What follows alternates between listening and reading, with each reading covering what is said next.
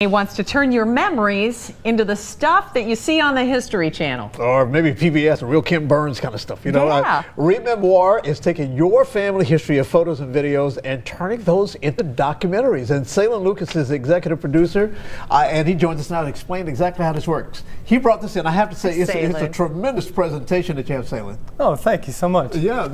Happy to be here. Yeah, this is what people will get. Explain what it is that they will get when this project is completed. In the end, they get a final movie, but part of that final presentation, one option, is a box that's made by a local artist that customize it to your... I'm going to turn it up, okay? Yeah, thank you. Like a keepsake there. Right. Yeah. And show them the inside of the lid. There you go. All right.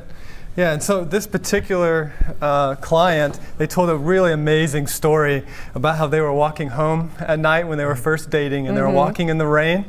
And all of a sudden, there was a bolt of lightning, a clap of thunder, and Ed heard from above, "Ed, this is the girl you're going to marry." That's great. That's pretty cool. So how did that... yeah, and they get the movie and then the DVD yeah. inside. Yeah, so this is a great idea for a gift for someone, or if you want to have these stories of your parents preserved.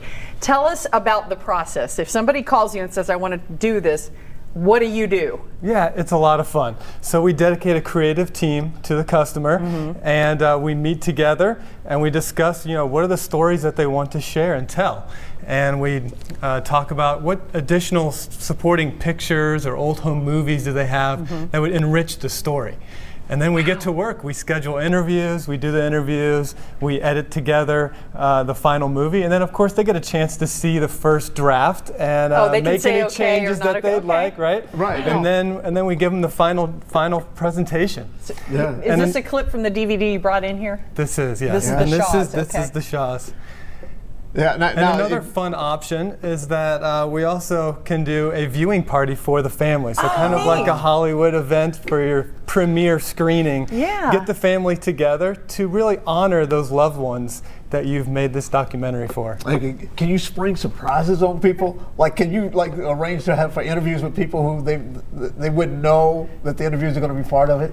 I would love to do that. That's a great idea. Yeah, I mean, we try to have fun with it and include bloopers if they want to. I mean, it's a fun experience. How long have you been doing this now, Saylan?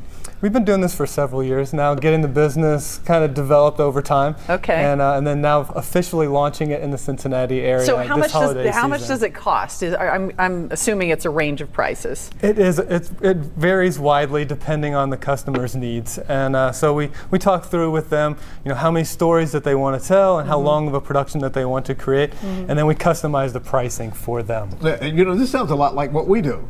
It does. In a way. So really what's your background? How is it that you decided that this is something you wanted to do and you decided to do it? I've always had a passion for slideshows and video production, and I have a business background, and I really enjoy bringing together a team of creative people to produce just amazing stories. We're almost out of time, but is there anything that has truly surprised you that you've heard in one of these sessions?